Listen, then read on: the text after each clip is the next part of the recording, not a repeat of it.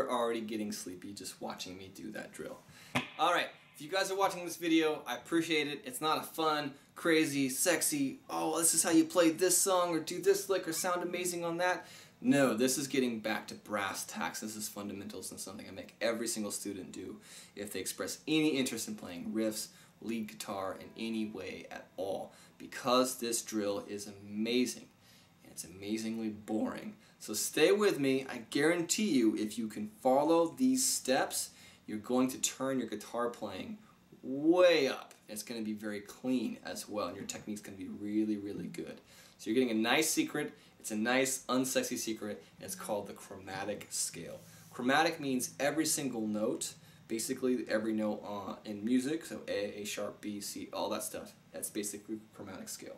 And what we're going to do is we're going to take like just a little section of it.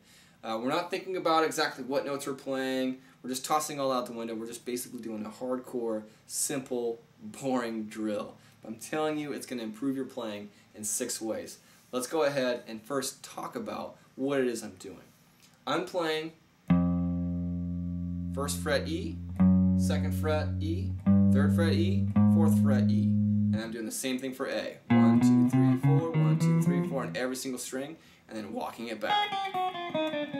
That's it. It's just that up and back. Now sure, you can take this and you can move it up and up and up and do some weave stuff. There's all kinds of drills you can be doing. This is just one of the simplest ones that you can do. It's something I still do to this day to make sure my chops are sharp, especially before I play a show, so that way my hands are nice and warmed up. I'm not clunking around and missing notes in the middle of a solo, which no one wants. Alright, let's zoom in. Alright, so let's get into it. The first way that this boring chromatic drill is going to change your life is it's going to help you with your left hand dexterity and technique. So, let's talk about what that is.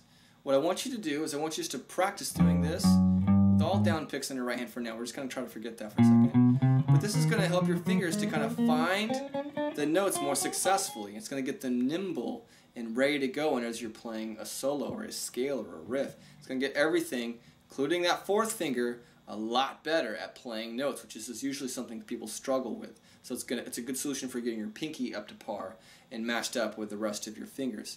Think of it like lifting, let's say your right arm is a lot stronger than your left. Think about like, okay, now we're just lifting the same weight for both and we're making them both just as strong. We're doing that now, but with 4 fingers, so huge benefit getting your accuracy and dexterity where it needs to be. Little extra tip, I like to play a little flatter whenever I'm playing lead, so train your fingers to do so. I don't keep things up like I'm playing a C major. I'm going to be a little bit more flat and kind of muting surrounding strings, especially the string below. Let's say I'm playing the A string 1st fret. I'll mute the D string by this technique. You're welcome. Second way that this is going to change your life is it's going to help you with your right hand control. Your right hand is something that needs trained.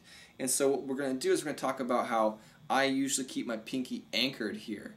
Now I don't anchor it, maybe that's the wrong term. I'm still moving it around. I can let it slide around on this guitar, but I'm keeping it on the guitar somewhere, that's what I'm trying to say. So it's not attached anywhere, but it's going to move along. So check this out. Really watch my right hand as I play through the chromatic scale. Just all down picks for now. You see my pinky moving? See how it moved as I went? That's huge. That right hand control is really going to take you to the next level because you don't want to be missing notes. It's an extremely common problem for a lot of beginners and even intermediates, just missing notes. This will take care of that. That pinky technique is not required, but I'd highly recommend trying to get used to just having that on the board somewhere for control. I do it, a lot of pros do it. It's good enough for us, it's good enough for you. Alright, so the third way this is going to change your life is the syncing of these two. Getting your left and your right hand synced up. So it's going to save you from timing issues of, oh, I'm playing a note here and I'm trying to hit it, but maybe I didn't get to it in time. It's going to really help to kind of lock those two together and get things synced up. I don't really need to demonstrate that. You can kind of get that one. That's pretty obvious. So the fourth thing is your comfort in alternate picking. Okay? So when you start, I want you to start with down picking. And then when you get comfortable with that, going backwards as well, right? I'd like for you to start to alternate pick, just down, up, down, up, that's going to change your game. That's going to help you to get smoother and faster. Okay? I'm not going to go into all kinds of crazy little secret techniques. I'm going to save that for maybe another video, or maybe if you guys want to sign up for lessons, I can go into some extras for this kind of drill. For now, just work the alternate picking. It's going to help a ton in getting you trained to play like a professional. Alright, we're not, by the way, going to talk about any kind of economy picking or anything like that, by the way. So that is for another video as well. Now, what I'd also like to talk about, the fifth thing, and the fifth way it's going to change your life on the guitar. This is the one that no one really likes, and it's because it's really tough to get good at, and it's called dampening. So if I run through this drill, in fact, let me just go ahead and throw some gain on. I'm going to throw a lot of gain on. No reverb, just a ton of gain. Check it out. Here's what it sounds like whenever I play the entire thing, and I don't use this secret fifth thing, which is the dampening technique. Watch. You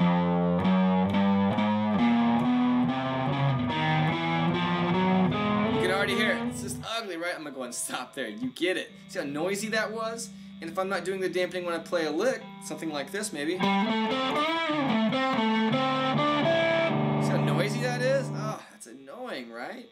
Okay, so I'm exaggerating a little bit, I understand, but some players still play this way. And this is going to separate the men from the boys. If you can really get serious and train your right hand, this part of your hand, to start dampening strings. So here I'm going to go ahead and show you what it is. As I play the E string, no dampening, I'm good. As I play the A string, no dampening, I'm good. But I might touch it a little bit with my thumb here. See that? So that's a little tiny thing I'm doing when I'm playing. And now watch, the right hand's going to get in here, right about here, the karate chop part of your hand. When I get to the D string, guess what's happening? My E string's being muted by my hand here, and that takes a while to get good at. And then when I play the G string, E and A are now muted. D might still be there, but these two, I'm always 2 above the string I'm at. I'm always dampening 2 above and beyond. When I'm playing the B string, E, A, and D are all gone. When I'm playing the high E, look at that. E, A, D, and G are all gone. And so what that translates to is whenever I'm rocking out or playing a jam, it doesn't sound like that sloppiness that you were hearing, the big noise. Right? You hear that? It sounds like this.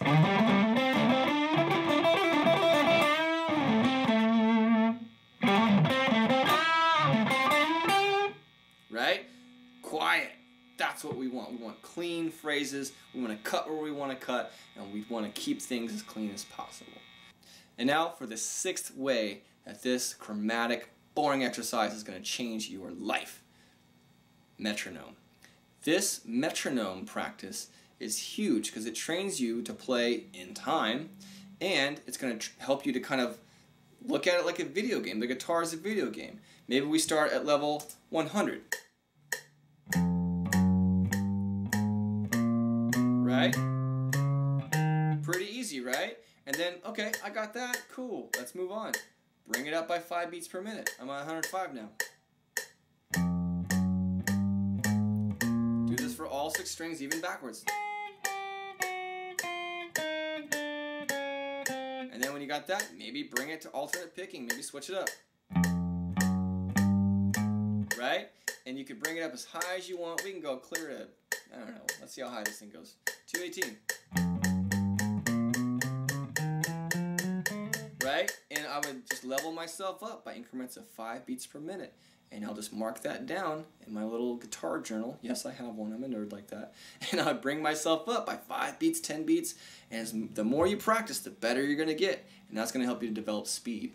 I caution you, though, I want you to only do that when you've got the first 5 really, really down. And be honest with yourself. Because if you don't wait until you have the initial 5 down, you're not going to have good technique, and you're just going to be training yourself to play sloppy. And it's going to be loud, and you're not going to be dampening, and you might be missing notes. So really hold off on this last step until you get to it.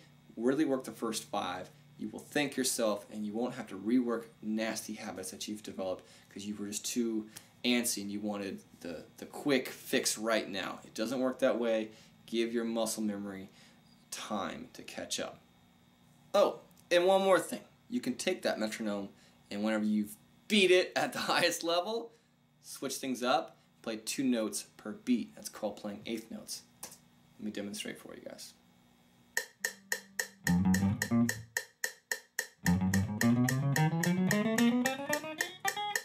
Thank you so much for tuning in, you guys. Please like this video, subscribe, share it with a friend who you feel like could improve their playing even more, getting some foundational secrets.